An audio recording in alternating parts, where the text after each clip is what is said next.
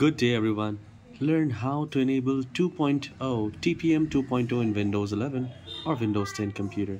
So you need to restart the computer first, and the moment you restart you need to keep pressing on F2, F10 or F8, whatever works for you. So for Samsung it is F2, and I'll keep on the moment it starts restarting, you need to press the F2 or F10, whichever is for your laptop or desktop. So the main motive is to open the BIOS. So in many computers it is F10, F9, F11 and F2.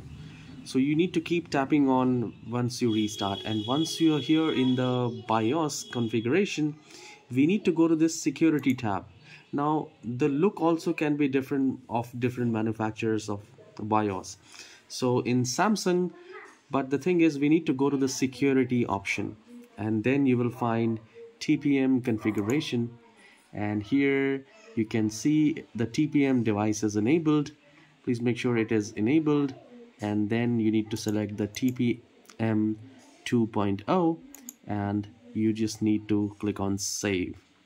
And the moment you click on save it will ask you to click on OK, and we are good to go. So this is how you can enable TPM 2.0. Have a wonderful day. Please hit the like and subscribe.